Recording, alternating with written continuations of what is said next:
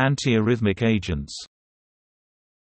In this video, we'll discuss the mechanism of tachyarrhythmias, so that we can understand how antiarrhythmic agents work.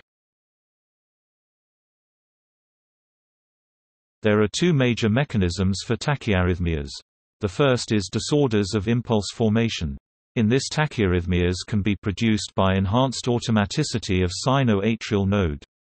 Second is, ectopic automaticity or pacemaker activity from atrial, ventricular or Purkinje cells. The last mechanism of abnormal impulse formation is triggered activity, which can be early after depolarization, or delayed after depolarization. The second major mechanism of tachyarrhythmia is disorders of impulse conduction. It could be a reentry mechanism, also called circus movement. It can occur at ventricular muscle Purkinje fiber junction, or at AV nodal pathway. The second disorder of impulse conduction is the presence of accessory conduction pathway, such as in Wolff-Parkinson-White syndrome. Let's see each mechanism in detail. Acceleration of SA nodal discharge is caused by increase in the phase 4 depolarization slope. Thus it causes sinus tachycardia. Enhanced automaticity of SA node can be caused by beta-1 receptor stimulation, hyperkalemia, acidosis, and fiber stretch. Ectopic pacemaker activity from atrial, ventricular or Purkinje fibers can occur when resting membrane potential becomes less negative, when phase 4 slope increases, when the threshold potential for depolarization becomes more negative. Above mechanisms can occur in hyperkalemia, myocardial or Purkinje fiber stretch, and following myocardial ischemia, where injury currents of ischemic myocardium can depolarize adjacent non-ischemic myocardium, leading to ventricular tachycardia. Whenever the discharge rate of an ectopic pacemaker is more than the normal sinus rate. Ectopic automaticity will be expressed in the form of atrial, ventricular tachycardia and accelerated idioventricular rhythms. After depolarizations are membrane voltage oscillations. If after depolarizations are of adequate magnitude, it can trigger premature action potentials. After depolarization occurring in phase 2 or 3 is called early after depolarization. It is due to reactivation of L-type calcium channels.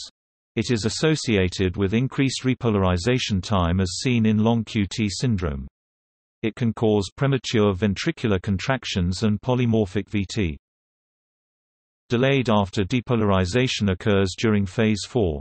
It is due to intracellular calcium overload. This can be caused by digoxin toxicity, high catecholamine levels, and reperfusion injury.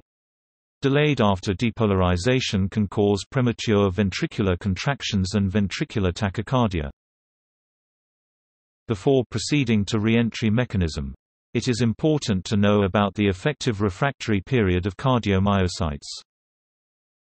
During the effective or the absolute refractory period, the cardiac myocyte cannot be excited, whereas in the relative refractory period minimal excitation can occur.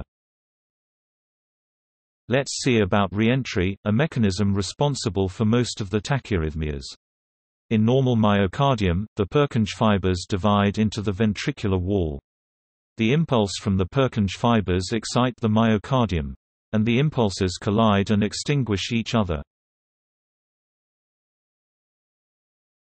But when a myocardial infarction occurs, the conduction in the damaged pathway is too slow to propagate. Thus it leads to unidirectional conduction block.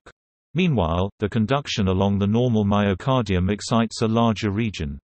This large electrical stimulus is strong enough to slowly conduct along the ischemic myocardium in a retrograde fashion. This retrograde impulse can trigger normal myocardium.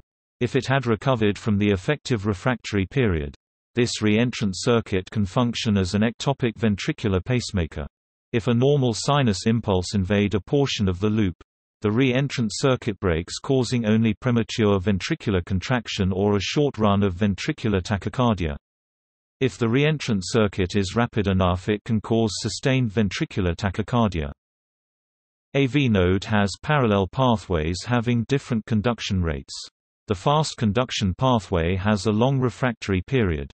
and the slow pathway has a shorter refractory period. In normal sinus rhythm, the impulse along the fast pathway enters the bundle of His, and the impulse along the slow pathway becomes blocked near the bundle of His, as it hits the fast pathway when it is in the refractory period. When a precisely timed premature atrial beat impulse reaches the AV node, the impulse along the fast pathway is blocked as it is still in the refractory period of the previous impulse. But the impulse travels along the slow pathway as it has a shorter refractory period and recovered.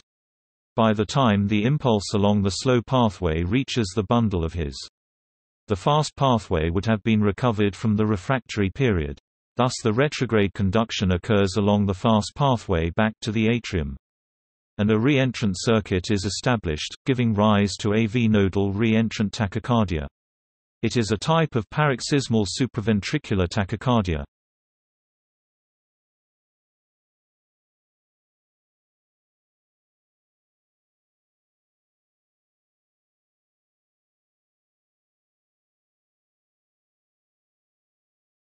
In a normal person, the impulse from the SA node travels to AV node, then to the bundle of His and excites the ventricle via Purkinje fibers.